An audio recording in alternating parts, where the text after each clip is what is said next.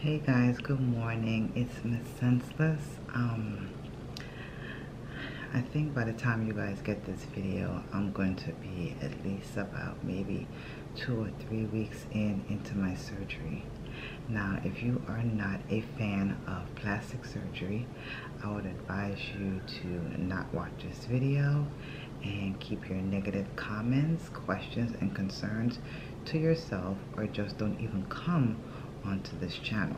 9 years ago, I decided to, once I know I wasn't gonna have any more children, I planned on getting me a tummy tuck. So this year here, I decided to do that in January 7th, 2021. I was supposed to have gotten it done last year in May. I think it was like the first week or second week in May, and of course the pandemic happened. Something that I've always wanted to do was to get a tummy tuck, because the elasticity of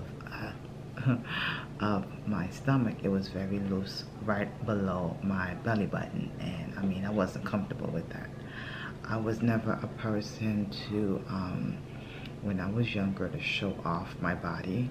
I didn't do that.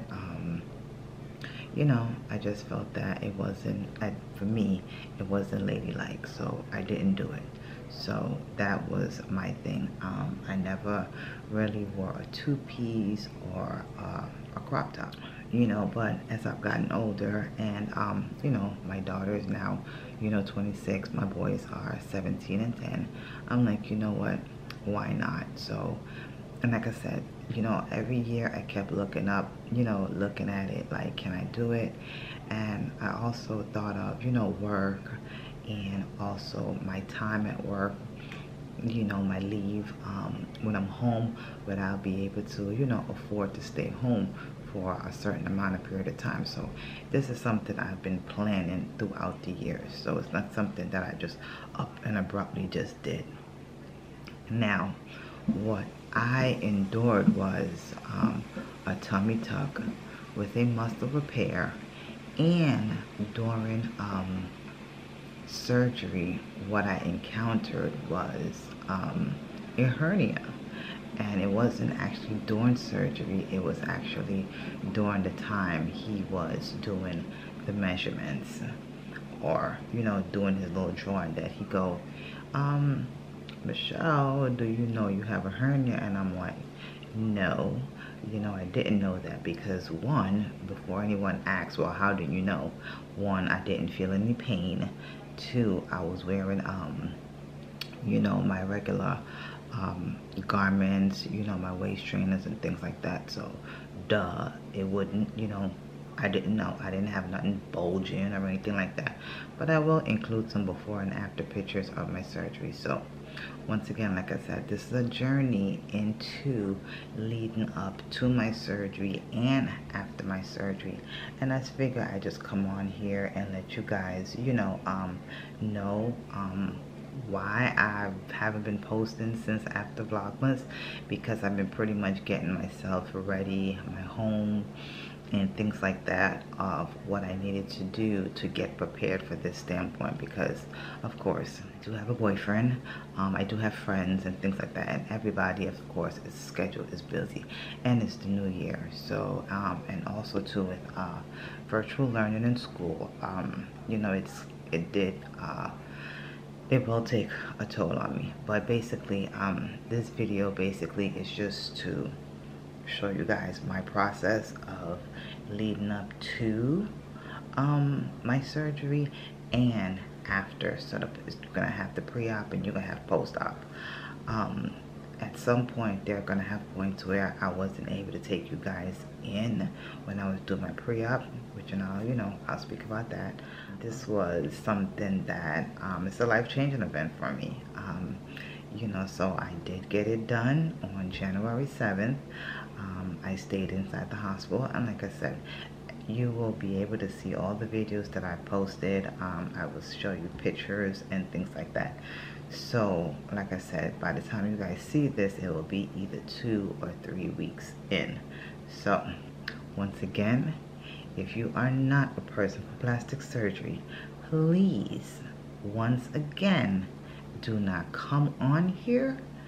What I do with my body is my choice.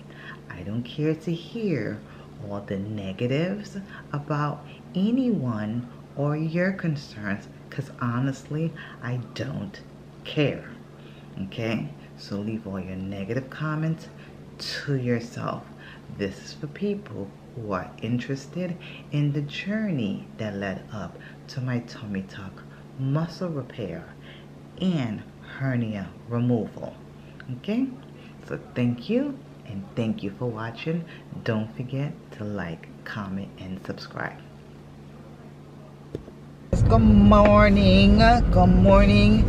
I'm on my way to my pre-op appointment. Yes, my pre-op appointment. It is the final countdown on my surgery and stuff. So yes, I wouldn't say that I'm nervous, but I don't know if I'm nervous or what, to be honest. I don't think it really kind of kicked in, but you know, it's on my mind heavily now, so my pre-op appointment is for 11. It is 10:17. I'm into the city. I'm going to stop at Dunkin' Donuts and grab my usual. But yeah, and that's what I'm going to do.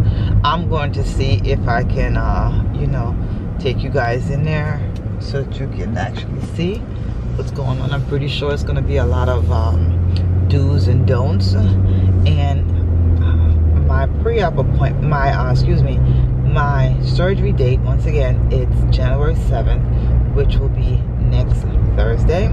So like I said, we are coming down to the final. There's no more weeks. Of course, you guys didn't know that I'm now, you know, but I've been mentioning it along the way during my vlogmas and things like that, but I didn't want to give too much information out, so now you guys are aware.